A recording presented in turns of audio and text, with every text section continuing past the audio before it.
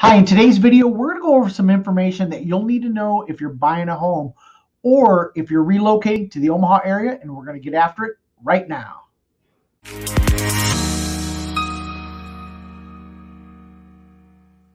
One of the requirements when you're purchasing a home, if you're financing the property, one of the things that the lender is going to require is they're going to require homeowners insurance.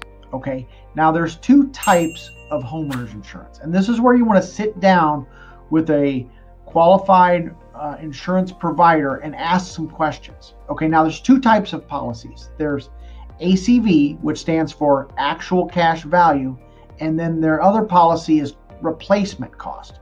Okay, now here's the difference.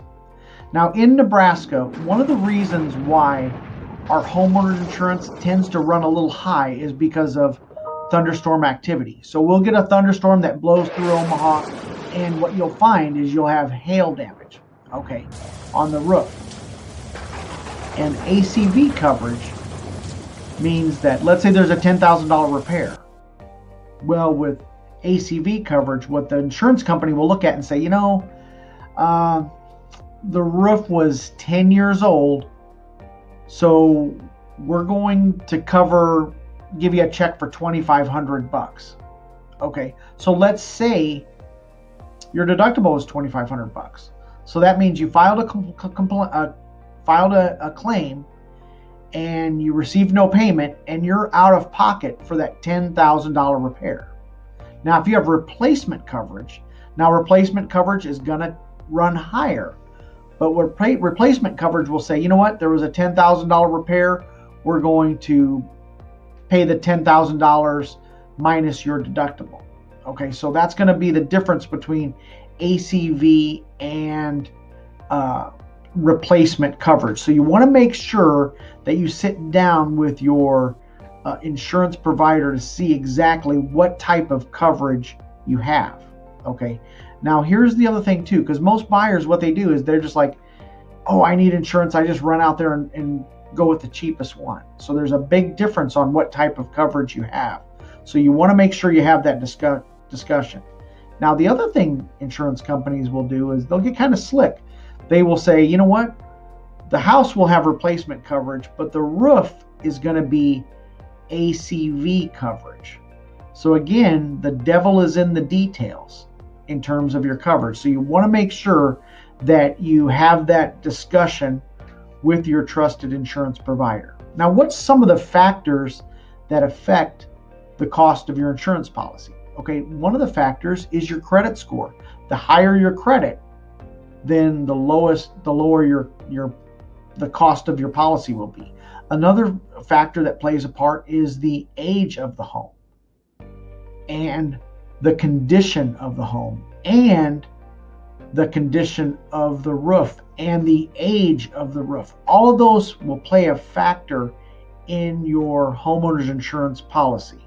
Now, recently I sat down with Sean Shea with NR Insurance, and I asked him a question. I said, hey, Sean, what's the best upgrade, or what's the best thing a homeowner can do to lower their cost of their insurance? And Sean, what he had to say was one of the best ways to doing that is to have impact resistant shingles.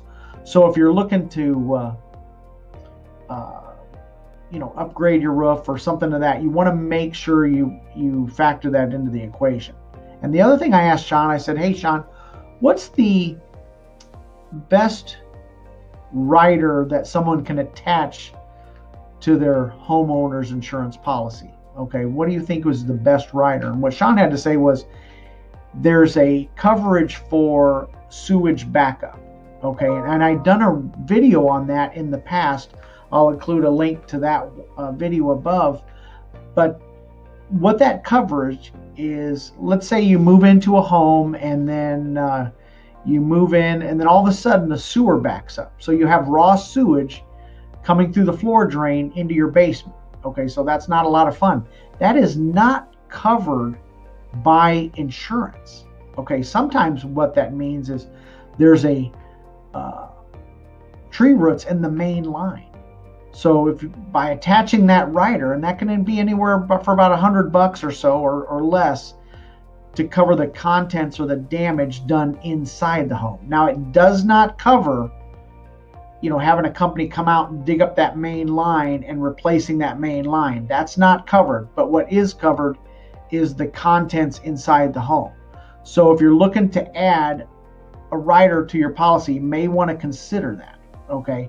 Especially if you live in an older home, if there's big trees in the front yard, or